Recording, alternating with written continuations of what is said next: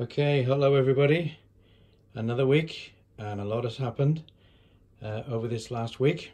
They're quite settled at the minute. Mum is still doing really well. She's fit and healthy. She spends a lot of time with the puppies, but she also spends time away from them as well. So just cleaned out the whelping box again, disinfected it, and I'm going to put them back in, and hopefully they might see them running around a little bit. But if you look at their eyes, that one's not quite open.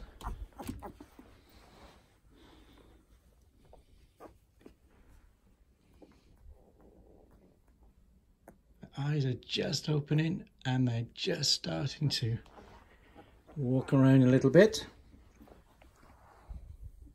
When they're awake, that is. Now, yeah, you can just see them just starting to open.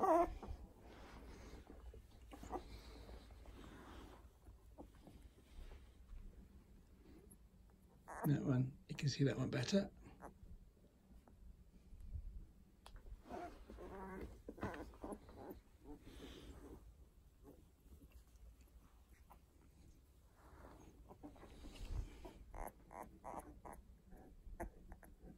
You can just see them there.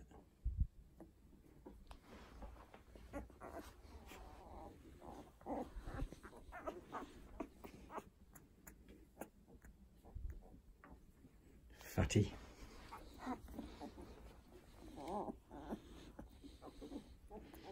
And this one is Sky.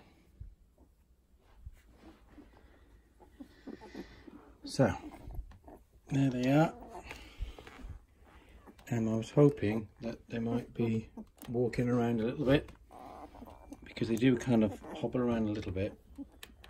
And but what I will do is we've got to worm them tomorrow, and tomorrow they have a new experience. They're going to have the little toenails just clipped, and the reason that we do that is because Mum, if you're not careful, they'll just start to hurt her a little bit. They'll start to scratch, and she won't want to feed as much. And with the toenails and the teeth, it's a natural weaning process. As the teeth get sharper, Mum wants to feed them less, and by that time we've introduced solid food to them, and they'll start taking that in.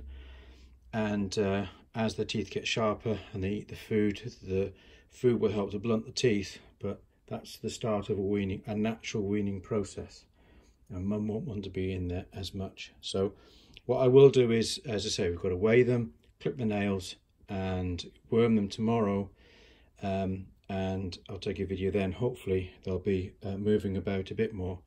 So I'll put this one up today, and I'll do that one then tomorrow as well. Thank you, and bye.